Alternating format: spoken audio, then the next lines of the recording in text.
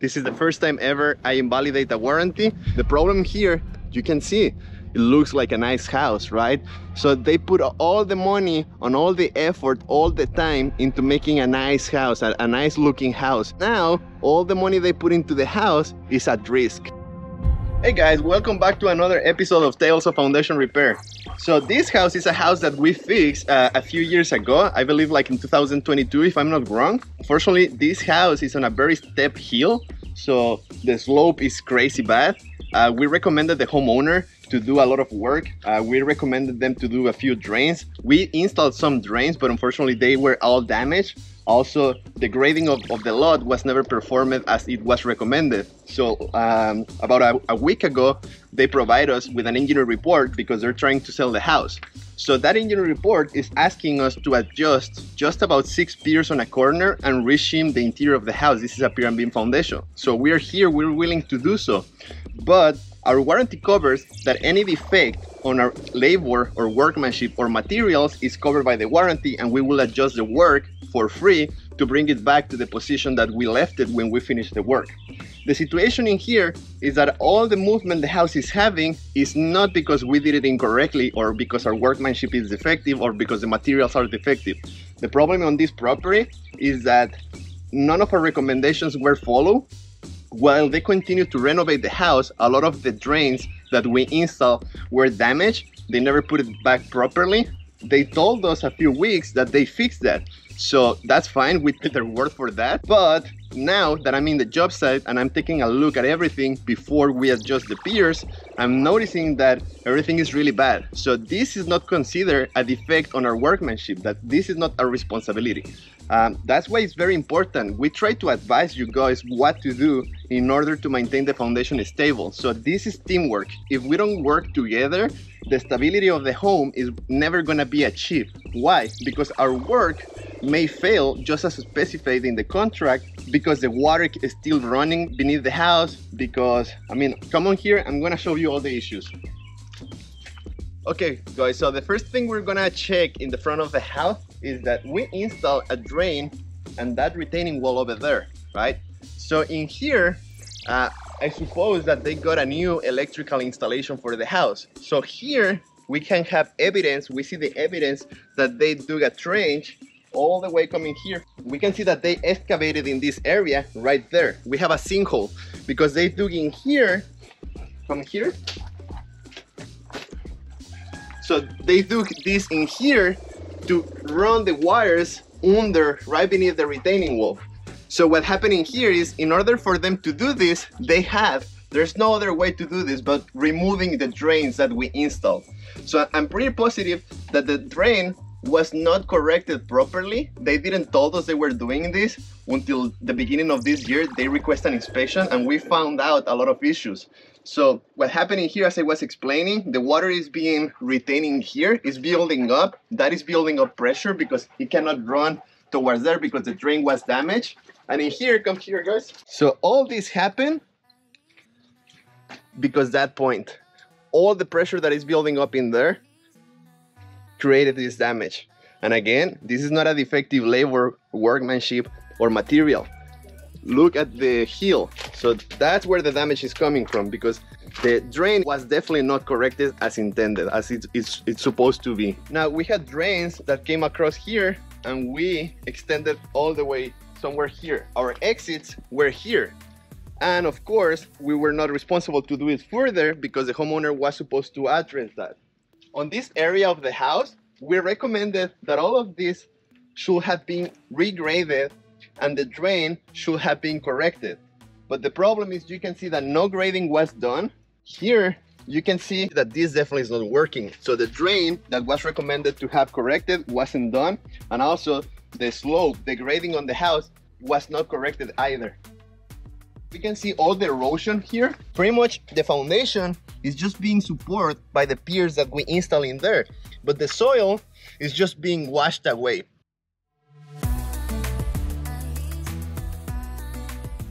Now, if you follow me here again, so I don't know if that drain was already there or if they put it there, but of course this drain is just causing harm. The reason of why is all the water from here is just draining in here, and you can clearly see all the erosion as well. So this corner is the one that we need to adjust. We need to leave like 3/4 of an inch. But you can see all the erosion that happened right in here. The foundation is pretty much now like floating, right? So this was supposed to be addressed by the homeowner. The homeowner is an investor. He said he had a tractor, a Bobcat, and he was gonna take care of the grading, which was never done. Take a look at the entire yard. All around this yard, you can see how the improper grading, we recommended them that it was better to install a retaining wall coming this way, like from there, coming in here, so they could maintain the grading in here, but it wasn't done either. So you can see how the soil is just being washed away, and that's, again, not a result of improper workmanship or defective labor or defective material. This is neglect. They built this retaining wall and they built this new driveway. The problem is, if you look at the retaining wall that was installed, there is no drainage around here. All the retaining walls, they always have to have drains. If they don't have sweep holes or drains, what is going to happen is that the pressure is going to build up, the water is going to accumulate, and then the retaining wall is going to start collapsing. You can see all these cracks. These cracks are happening because the water is building up. So the pressure from the water is pushing all this way, right? So if we continue to walk around here, we still have not a single drain in here, not a single sweep hole. Here is where I found the biggest damage to the retaining wall. You see all this? And we cannot be blamed for any of this. As you can see, the problem here are the environmental conditions. And the structural engineer that came a few weeks ago, he is recommending exactly the same things that I recommended a few years ago when we did the work. So all this is gonna collapse at some time. This is gonna just fall down because they need to drill sweep holes or drains in here. Now, if we come over here again, we can see in here that the water is just sweeping or is draining right below, like in between the driveway and the retaining wall. That's because there's a lot of water right beneath the driveway. You can watch how the water is just draining that way, and of course more erosion happening on the lot. Now guys, at the beginning of the year when our inspectors came here, they noticed that the drain was really damaged, like it wasn't the way we installed. They say that they didn't modify it, but we're not willing to take the responsibility. They allegedly say that we leave it like that. It's not true. So you can see in here, that pipe is turning, I don't know where. Then this one is just draining the water here. They were supposed, before installing the concrete, before doing the new driveway, they were supposed to run an extension to this pipe and go under the driveway, across the driveway. So that way, all the water from here will drain passing the driveway and the retaining wall, not in here. So all the water from here is just being puddled in there by the driveway, in the corner where the post is. So all that water is going beneath the driveway. And of course, that's what causing all the pressure buildup and affecting the retaining wall. Now in here, we told them that this had to be graded. But unfortunately as well, you can tell that they were driving the tractor over the pipes and everything. So that's what causes the damage and everything. Now they're supposedly corrected all of these drainages, but in my opinion, I don't think it's working as it should be.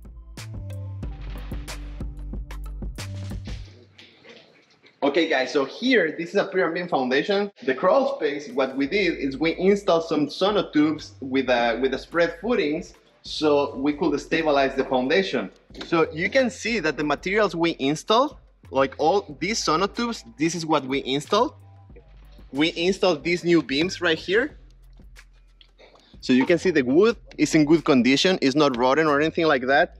The piers, they're perfectly fine, they're just the way they're supposed to be. They go like 6 feet deep. The soil in here is rocky, so we don't need to go really further down than that because it's just the bedrock.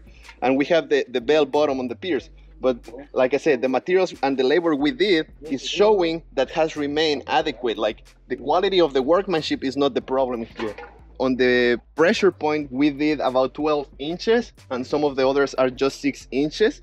But you can see that the length of the piers, they go all the way deep into the soil. You can see all the wood is new wood. The wood is in good condition, it's not cracking, it's not deteriorated. Even the shims are fine.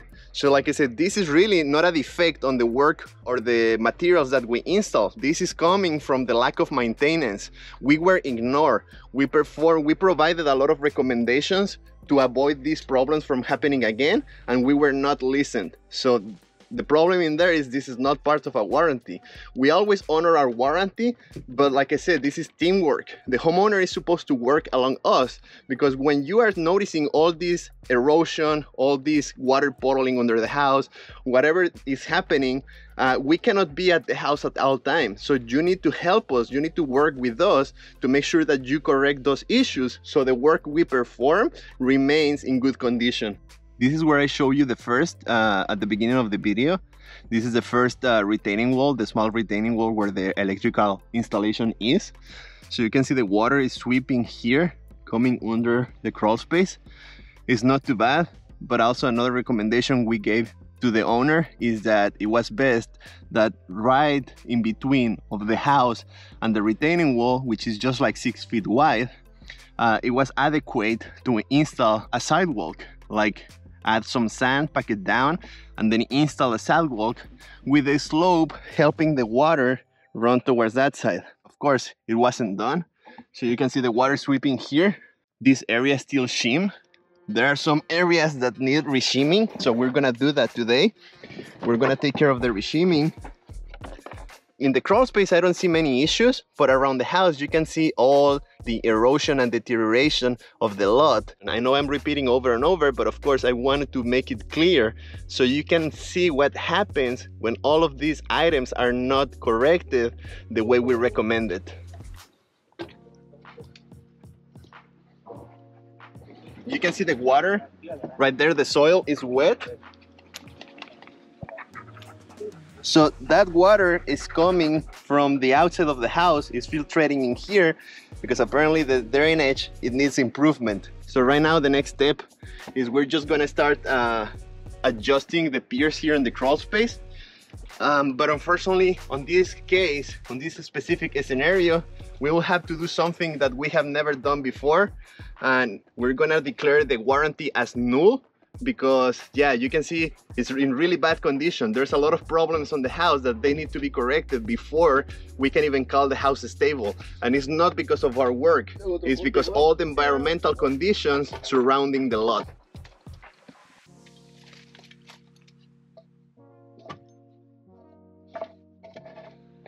I was almost forgetting, and this is very, very, very important.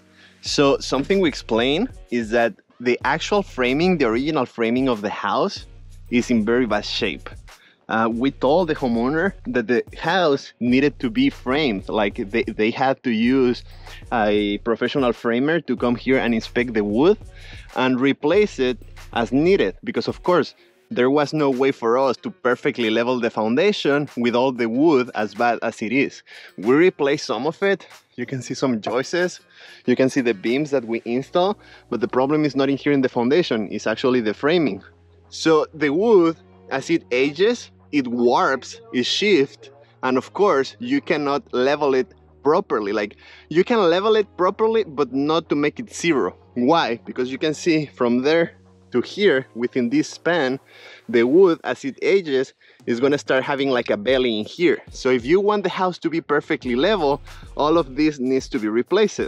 It's not necessary as long as the wood is in good shape. Like the wood, I don't think it's gonna collapse or anything like that, but of course a perfect level cannot be achieved, and that's not because of us. That's the way it comes from the factory, from the lumber mill, right? Some things were done. The staircase here, I believe they redid it. It looks like they didn't use green wood. When you work on the crawl space, you always have to install green wood or treated wood, because the pressure treated wood is gonna withstand the moisture and the termites. You can see the difference on the color. That's the wood we install. We use green wood, treated wood. I don't think they ever replace any of the framing. Really, at this point, I don't think they did any of that. 3, 4, 5, 6, 7, 8, 9, 10, 11, 12, 13, 14, 15. This is where the homeowner was supposed to extend the drain system from there, coming all that in there, it wasn't installed. Like there was no driveway. They told us they were gonna do the driveway. So we told them, we're doing the retaining wall there. We're gonna install the drain behind the new retaining wall. And then from there, you can just plug and extend it coming all the way and run it beneath the new driveway. So none of that was done. And you already are able to see how the retaining wall is really starting to collapse because of the pressure of the water just building up. So now guys, we're here, as I mentioned, adjusting the piers. We're gonna make the house level just the exact same way that it was when we finished the work. But unfortunately, I don't believe that this is our problem. I don't think we should be responsible for these issues. We're definitely adjusting the piers to show our willingness to cooperate with homeowners. Of course, to maintain a good reputation. We know how hard it is to make money. You have watched all of our videos and you know we work really hard for the money we earn. We have a service agreement, and our service agreement clearly specifies the terms and limitations. And of course, we went above and beyond explaining the homeowner every item that had to be corrected, and we were just ignored. Now we're talking that we did this repair about 2 years ago at least, and in 2 years they never tried to fix anything. So the problem here, you can see, it looks like a nice house, right? So they put all the money and all the effort, all the time into making a nice house, a nice looking house. But what about the integrity of the structure? This should have been done first. Rather than spending all the money on the repair of the house, they should have corrected all of this. Because now, all the money they put into the house is at risk. They will try probably to blame it on us, but one, lucky for us, we have a service agreement. Second, the engineer is clearly showing that all our recommendations, he is recommending the same, and the engineer just came here a few weeks ago. So in the 2 years, we have proof that none of the recommendations were followed. And third, we are always willing to go and do whatever it takes to prove that our work is not defective. You can see the quality of our work under the crawl space. We did really good work. Our piers are not leaning or anything like that. So unfortunately, this is gonna continue to happen. All the money they put into the house is just gonna be wasted, and all of that is just because maybe they thought it was too expensive to fix the grading around the property, or maybe they just wanted to fix the house to sell it as is. But I mean, be wary guys, if they don't fix all of these problems, I wouldn't buy the house. And I understand the homeowner is trying to make money out of the sale of the house. I understand that when you are an investor, I mean, you don't want to lose money, but of course, I don't want to lose money either. And I'm willing to cooperate, but the homeowner wants me to do everything for free. So I'm so sorry. I hate these kind of problems because they have the potential to harm our reputation. But I'm sure that all of you guys that know us, that if you watch all of our videos, if you follow our social media, if you watch our live streams, you can see how good of a work we do, how we go far beyond and above our obligations to satisfy the customers. So I hate when something like this happens, but this is not an easy fix. This, for me, if they want to make me liable of all this, it will cost me a lot of money to fix, and I'm not willing to do that. So we're done with the work that we could do. This is the best we can do for this house. We're leaving now, and we'll see what happens next. I already spoke with the agent of the seller, and yeah, so I told her that we did everything as we could. We did the best as we can based on the environmental conditions of the house right now, and unfortunately we cannot transfer the warranty. This is the first time ever I invalidate a warranty, but unfortunately I cannot afford to continue to spend money while they don't listen to us.